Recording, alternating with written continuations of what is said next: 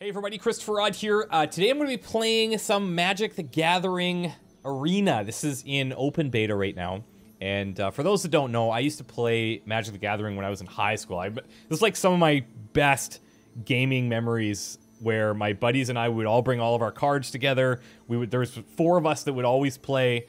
And it got sometimes heated, but it was always just like fun. We would play for hours and hours and hours. But since then, I haven't really played. So now that Magic the Gathering Arena is in open beta, I thought this would be a fun thing to try and just get back in there. I'm using the basic decks that they provide. There's the black decks, green decks, red deck, blue deck, white deck. I haven't gone in and customized. I don't have a lot of cards. You can obviously buy packs and stuff if you want to do that. I actually do have a pack that I can open based on just playing games. I haven't bought anything. My current record is like 2 wins, 3 losses, and it's fun, man. It's really like, if you like Magic, this is really well done, and it seems like there's a lot of depth there. I don't know how it's going to work if you don't buy card packs and stuff. It probably takes a longer time to earn cards, but like, there's no rush for me, you know? But let's just jump in and play a match. You can find events here too. We will go ahead. The new ones. I'll play with a green deck here. Hopefully I win. And then in another video, I hope you stick around. in another video, I'll try a different deck. I'll try like a red deck or a black deck. I think, if I think back to when I used to play like with physical cards, I loved playing with red decks. They were super fun. We had, I remember a ball lightning card. I think it was like 3 red mana, and it was a 6/1 with haste and trample or something. It was really cool. I can't remember if that's exactly the details, but all right. So the other thing is, I don't know how affluent you guys are with Magic. Some of you guys are going to know way more, like most of you probably know a lot more than I do. But for those that don't, it's going to be kind of tough to explain as I go because there's a ton of stuff that's happening. If you're interested and you want to know what's going on exactly, then ask some questions below. Or if there's like a lot of people that are like, I'd really like to learn about this, I could maybe put together like a super basic tutorial. But I will say that the tutorial in Magic the Gathering Arena is not bad. It's not terrible. So you could just dive in and check it out. It's free to play. So, okay, we've got a couple for us. We've got some basics that we could use. These are all pretty cheap. Yeah, this can work. This can work. All right, so let's just throw down our forest. There's not much else we can do here. These all cost any color plus 1 green. And it looks like he's probably playing maybe the same type of deck that we are. Might come down to a little bit of luck of the draw scenario. If we bring in Druid of the Cowl, we can use this instead of attacking to just add mana so that we can play a bigger card next time. Might play this Rejuvenator, but we're drawing a lot of lands right now. What this would do is when it comes into the battlefield, you look at the top 5 cards, and we can put a land card if we see one in those top 5. Then we put the rest at the bottom of the library in random order. So, all right, this isn't bad. We are out of lands, though. I want to make sure that we get some. We could throw down our Centaur Courser, which could defend or kill this if we have to attack and defend. We also have Titanic Growth, which we could use to maybe swindle this guy into blocking us here. I don't know if he would, and I don't think it's that value add this early. We can cast this at any time, being an instant card.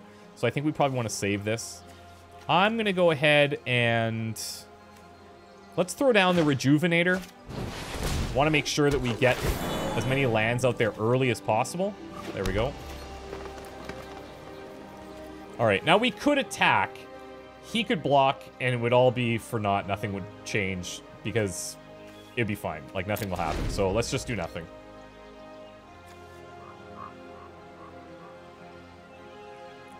All right, what are you thinking there, chap? I like to taunt my guys with, like, or taunt my enemies with non-important spam text that I can use. Bristling Boar is pretty good. Can't be blocked by more than 1 creature. So something we'll have to keep in mind. This is really nice. Enchant creature gets +7/+7 and trample. So trample, the way that that works is if you do enough damage to the creature that's blocking you, the leftover damage between your attack and their defense would then get dealt to the player. So, let's see. Let's go ahead. We could throw in this guy with Vigilance. Doesn't cause a creature with Vigilance to tap.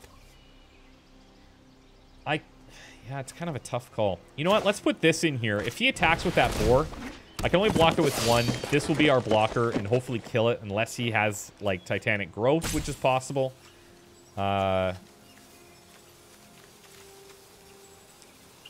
so I think for now we'll just be cool. If he doesn't do this, next turn we can kill it with this sorcery, where we can target this creature and deal 3 damage to whatever we want. So we are not going to attack. No attackers. All right. Now you can break this down and insert like stops wherever you want in the first main of your phase or the second main. You can even do it during your beginning of your turn or end of your turn, just to add more places where you can insert cards. Okay, so is he tapping this? That's fine. Or he's bringing this in. Okay. Yeah, this is the one he had in previously. So now he's bringing in the Courser as well. I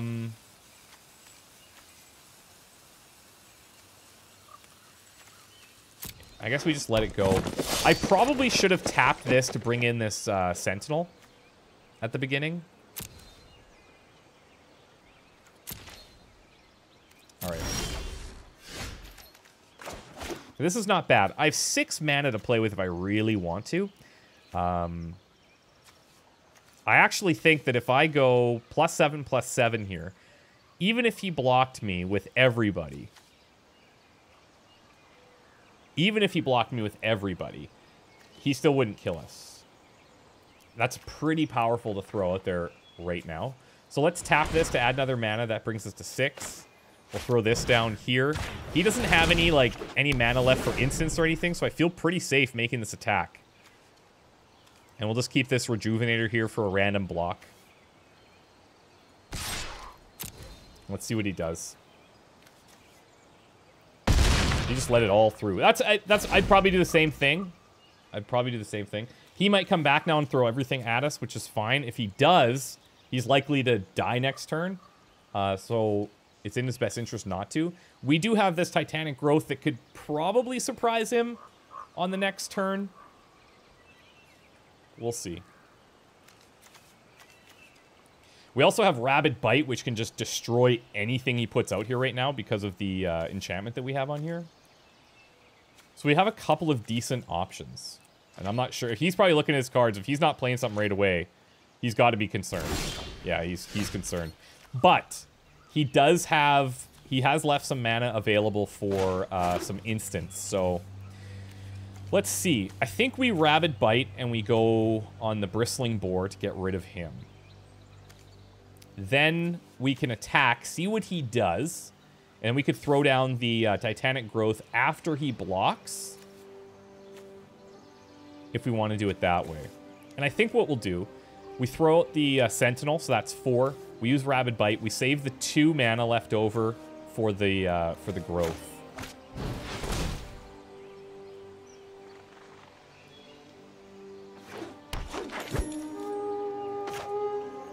Let's see what he does here.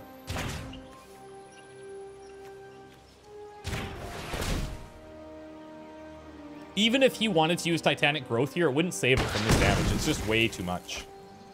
But I have a feeling that he's holding something back. So I'm going to go with just this guy. We have the Trample.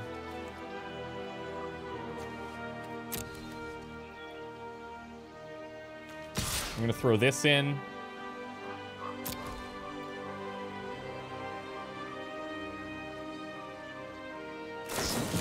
All right, so here he's going Titanic Growth as we kind of expected. Now I'm going Titanic Growth, which is just going to offset that completely. And let's see what he does here. Okay, so that's smart of him. So he played, let's see. He played Verdant Rebirth. Now we have to assign our damage. So when trample happens and we're blocked by a bunch of stuff, we have to decide how much we want to assign to it. We're going to assign just the minimum that we need to kill it, and then the carryover will go to him. But by playing that card, he made it so that when this guy dies, it just comes back to his hand, which is pretty important for him in the situation that he's in right now. But if he doesn't pull out a miracle, he's pretty much toast. Yeah, he just gave up. That was cool. Hey, I'm glad I could show you guys a victory. Feel pretty good about that. That's not so bad. That's not so bad. All right. I'll go in and I'll try another one right away and we'll see how it goes. I've had a few games get really close. I've seen people that have like crazy cool decks. Like, yeah, it's fun. It just reminds me so much of playing the physical version. And if you guys are into this, and like I love Magic, but I don't know if everyone's going to be so into watching it. I hope that you guys are, because I will spend serious amounts of time going in here and like customizing decks. I will do it, you know? That's fun for me. Okay, we're gonna change over. We'll try a red deck, Dragon's Fire. It's basic. I don't know if you guys want to quickly see what's in there, but I'll show you. So there's a lot of like, the red decks are always really fast, right? So a lot of low cost cards for low damage, but you just kind of can spam stuff non-stop. And you can see here, this is our deck on the right side. The only non-red card we have is this Meteor Golem, which lets you destroy something when you put it into play. It's really good because you can destroy pretty much anything, just a non-land permanent, so creatures, artifacts, anything. Pretty much anything you can destroy. And then we have some bigger cost cards for if the game gets a bit later, we're not like stuck in the dark. But as you can see, majority of our cards are pretty low cost, right? So our cost of 2 is like our main. But then we also have stuff that can get us into a later game match if necessary. So let's give it a shot. This will be my first time playing with their basic red deck. I've only just spammed green just to kind of get back into the swing of things. But yeah, hey man, I'm a fan. Oh, we got the same icon. Lion versus lion. Let's go. No recess. We'll see about that. All right, so what do we got? As long as you control a dragon, this guy has flying. Spit Flame deals 4 damage to target creature. Whenever a dragon enters the battlefield under your control, you may pay 1 mana. If you do, return Spit Flame from your graveyard to your hand. Okay, so we really need to have dragons. Trample and Haste, it's very expensive. Flying and Haste. Meteor Golem. These are all very expensive. The only thing we could play early would be this guy. I'm going to mulligan. We'll only get 6 cards. There's Shock. Yeah, okay, there we go. Viashano Pyromancer deals 2 damage to target player or planeswalker. And then we have a dragon for late. Yeah, let's do this. Okay, now we can put, as part of this like scry thing, this is something that I don't know if it even was around when I was playing Magic. But basically we can say put this card at the top or the bottom of our library. I'm going to put it at the top. And I think this is something to do with like who goes first. I'm not exactly sure what causes that yet. Okay. So we could just zap that thing if we wanted to. We have a couple of these. I think we will. I don't want to... This Llanowar Elves is really nice because it boosts the cards you can play early. It's a bit wasteful because you were using 2 damage to kill a 1 health enemy. Okay, so he's got red and green. This could be kind of interesting. He's probably gone like low-cost red cards, if I had to guess. And then he's got like his big, like the green deck has really giant creatures that you can bring out later. I think we'll just throw in this Pyromancer. Deal 2 damage to the player as it comes in. I'm okay with this. So this dragon is 6, flying in haste. I'm just going to organize this a bit. This is also 6, but we're only playing with red cards, so... these are both the same cost, essentially. This guy, when Burning Sun's avatar enters the battlefield, deals 3 damage to target opponent or planeswalker, and 3 damage to up to 1 creature. That's pretty nice. Okay. So what did he play there? He just used his Shock instant. Okay, fair enough. It's a good play.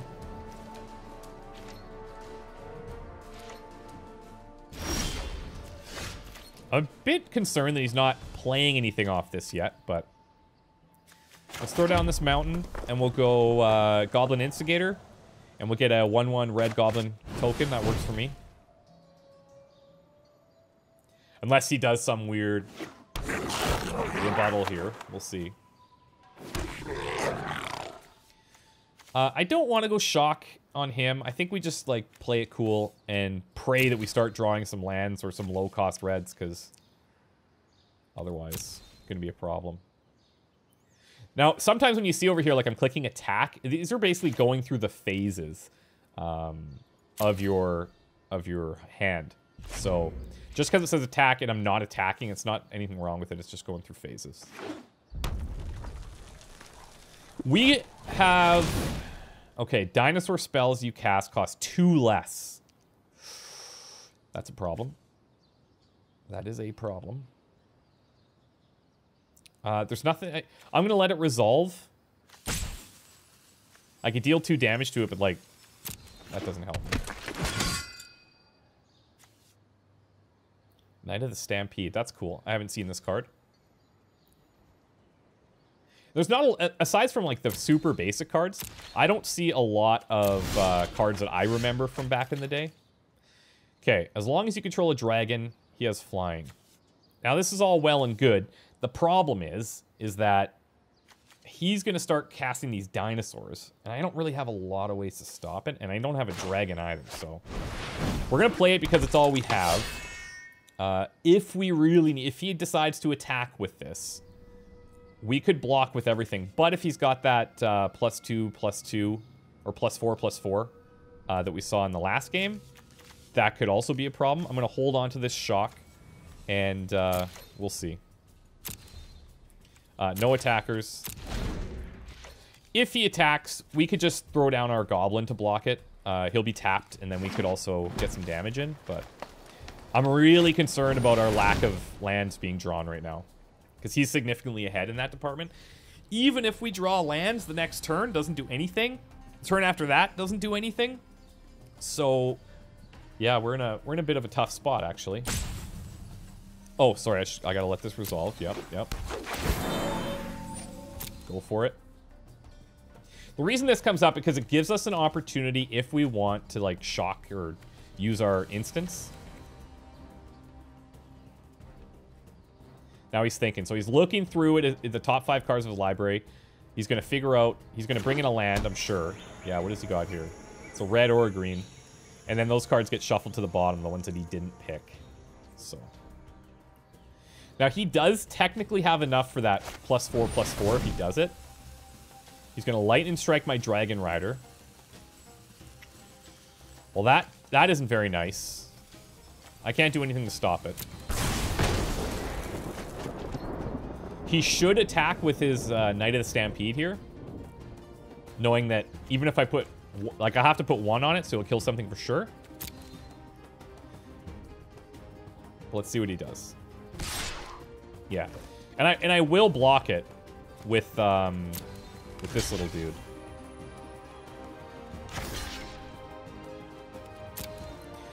It'd be nice. You know what? I probably should have... I probably should have blocked with both, then used the mountain to kill this. That's what I should have done. I didn't do it. That's going to be a problem. Alright. Okay, mountain, I'll take it. Damn. Kind of misplayed that one, but that's okay. I could shock to get rid of this, but I'm really not concerned. I'll keep this guy to block if he attacks again.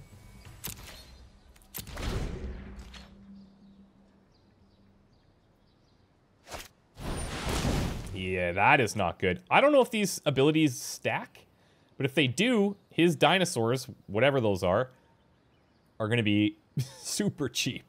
I imagine that these do stack, too.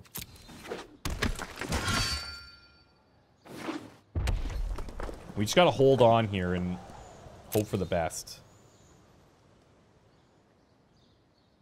We need 2 more mountains back to back, and then maybe we can play something here. He can't... I don't think he can kill me in the next 2 turns. Now,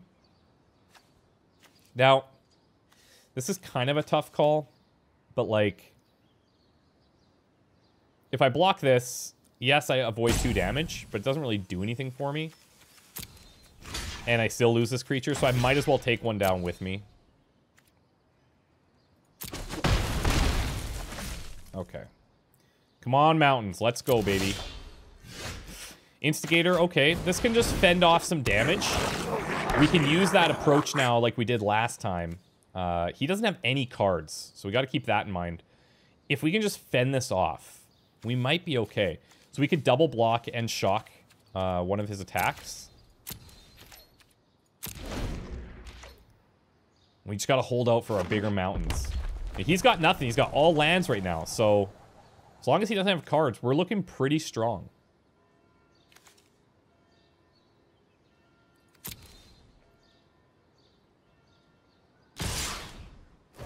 Okay, so he's attacking with both. We are going to block with both. 2 blockers. Then we're going to shock this guy.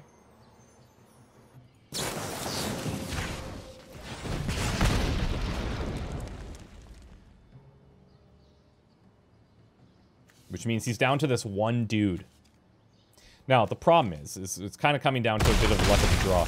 If he draws like a giant card, like these really hurt us. There's just nothing that we can do. This is a cool one, though. Flying, whenever another non-token dragon enters the battlefield under your control, create a 5/5 red dragon creature token with flying. Whenever a non-token dragon.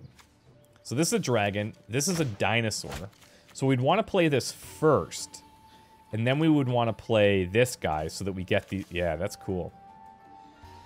All right, well... Here's hoping we draw land one of these days. Okay, I mean... If I was him, I wouldn't have played that card. Only reason being is that he's cycling through a bunch of cards in his deck for 1 land, which he has plenty of. I don't think that's the play. Okay, well, this is 5. We just need 1 mountain, man. Just hit me with 1 mountain. I'll be a happy boy.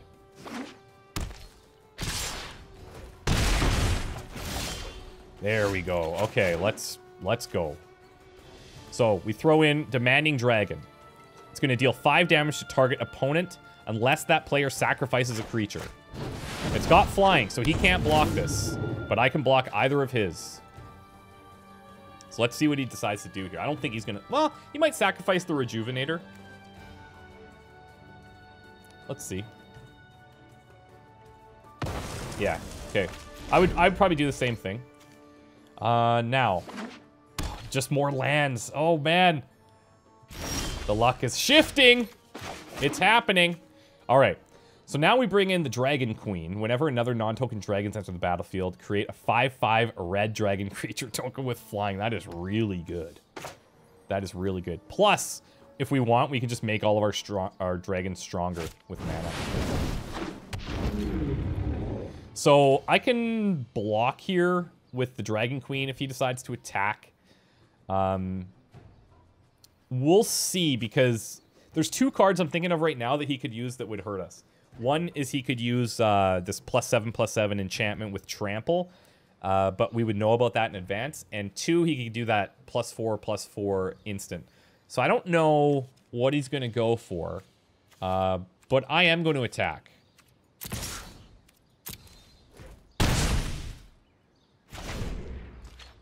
Come on, play a land card. If he's holding a card, that's when I'm nervous. That's... Okay, he's playing his dinosaur. Fair enough. Not concerned about that in the slightest. And now we're going to play this volcanic dragon, which is going to bring out another dread. Oh yeah, this is getting gnarly. Plus it's got haste, so I can attack right away. And he can't block it. I actually think we just kill him here. Yeah, he can't block any of these. Solid. That was sick. Man, I love Magic, you guys. I really love Magic. Yeah, that's fun. That's fun. Okay, pretty happy with how things have gone for this very first video. I hope you guys enjoy this. If you're interested, let me know below for sure. I'm probably going to put out a couple of videos anyways, just to gather some feedback. And this would be something that we can venture into whenever we want, because it's super fun for me. And getting into like deck building and all of that, like I love doing that, and like theory crafting things. Yeah, I'm into it. So I think the next one I'll try is probably I'll try the black deck, and depending on how long the games are, maybe dive into a blue one. I'll just try to play them until I win them at least, and then we'll get into like diversifying the decks and customizing them. But if you guys enjoyed it, if you wouldn't mind liking the video, that'd be great. Otherwise, we'll see you soon. Take care, guys. Bye for now.